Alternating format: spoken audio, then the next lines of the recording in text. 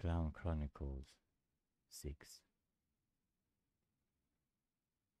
We tell ourselves, today is the day. Today is the day when we become something more, a better version of ourselves. Flowers that blossom in a brightly lit kitchen, fed with water from a tap, as the cold outside taps on the windows, trying to get in.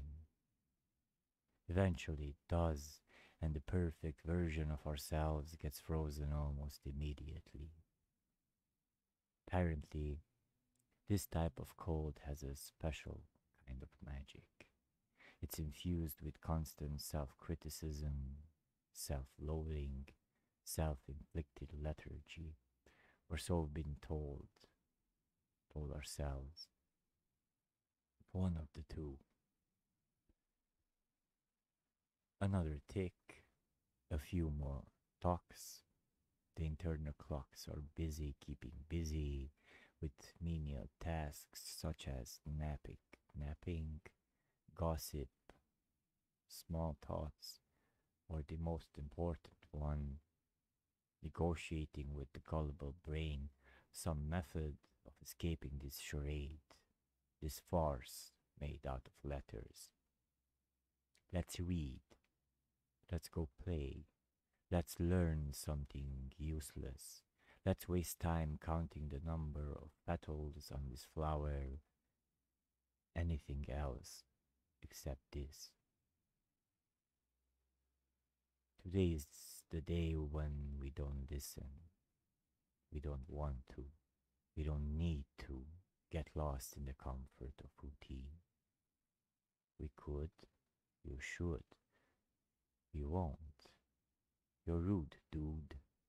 The bed makes nicer noises when it's silent than this caricature of poetry. Today is the day. Or is it tomorrow? Tomorrow is the day. Has a nice ring to it. Tomorrow is the day when we'll say, today is the day. This way everything is a-okay. We can put our pen down, lie down in a warm bed and read about our inability to cope with a regiment of daily writing. Today is the day when we stop after the first drink, have only one smoke, and we break the stereotype that some thoughts only ripen when we drink, or this is the only way to be honest. Today is the day when I stop saying, today is the day. Perhaps it's not. Perhaps it is.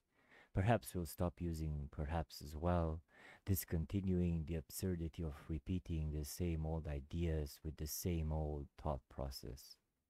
You wouldn't know anything about this. We do. We don't like it. This journey is also an evolution towards the nirvana of shit and cock. Just when you think you're almost there, the toilet clogs and your feces overflow. The pristine tiles ruined. What a foul stench these words produce. Certainly not worth your time. Right?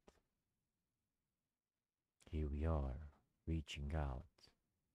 Talk to us. Say hello. Say goodbye. Say something for fuck's sake. Wake up. Wake the fuck up. Awake we are. We are awake until the final breath.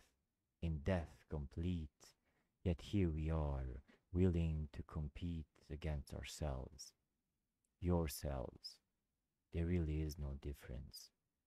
Effervescent pills on tongues, wrongs done, time gone until we run into the great imaginary wall, only for the ground to stop existing and we fall and fall and fall, enthralled by imagination. We end up creating anything worth time. A while for a smile, an antidote to nihilism by succumbing to biology, a dose of rationality to combat the rampant insanity of drones driven by ideology, of poets looking for an apology from the creator for turning them into master baiters. We'd much rather prefer being fish. A fruit fly, willing to multiply, do nothing else, no one else, no nonsense to be subservient to. Oops, looks like we've entered the wrong chat.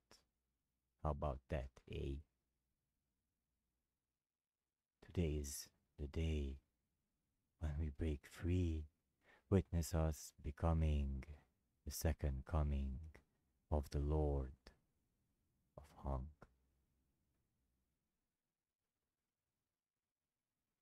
Honk honk.